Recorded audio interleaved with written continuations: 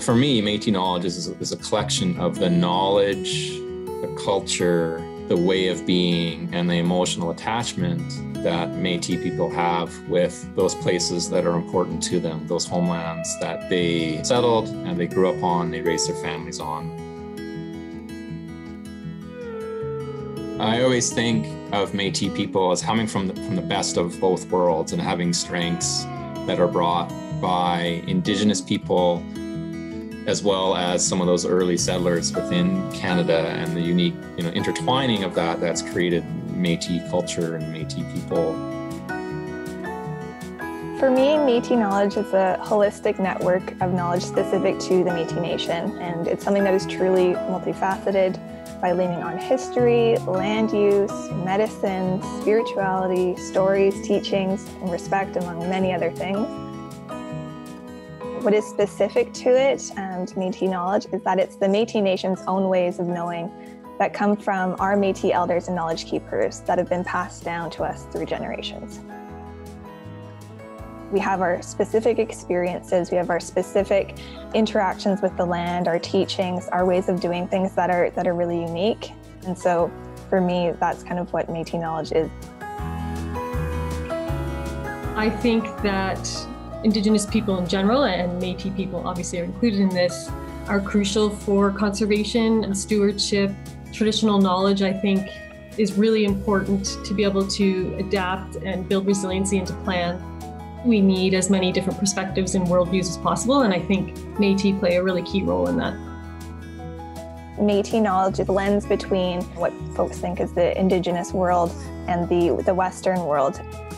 Because Métis people are a mixture of both, we can really communicate things in a way that makes sense to both. And I think right now we're at a critical time where Western science is looking to weave in Indigenous knowledge systems, and Métis knowledge, I think, is already doing that.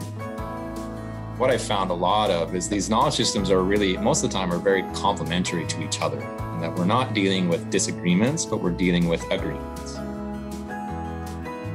What we actually need to do is build relationships among scientists and knowledge holders that in my mind, I was like, we'll get people out on the land and they can learn and share and they can see each other as equals. And then we're in a better space to understand each other. The Métis people are resilient people, and they can be resilient in these ecosystems, and their knowledge can allow for these ecosystems to rejuvenate. I think that Métis interpret and react to the impacts of climate change in creative ways, drawing on their Métis knowledge to find solutions which may help the larger society cope with these impending changes from climate change.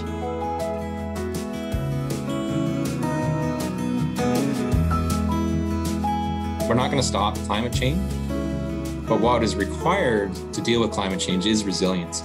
So how do we build resiliency into our ecosystems so that they can adapt?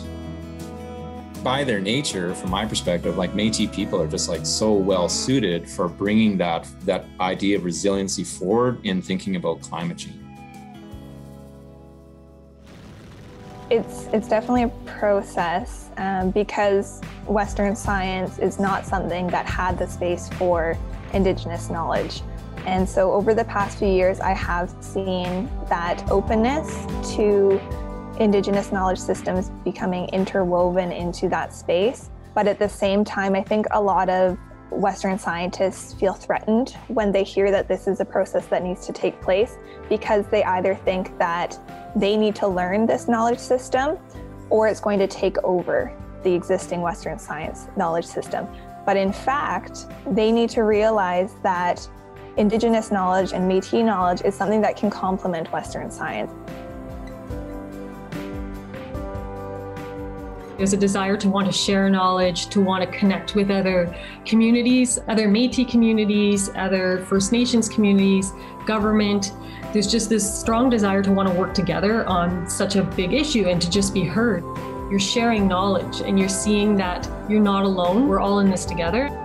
When we all come together and we all share the planning and we have safe space to share our concerns and our voices and work together to build adaptation strategies, and being able to bring everyone together and know you're not alone, I think is very empowering or gives a sense of hope.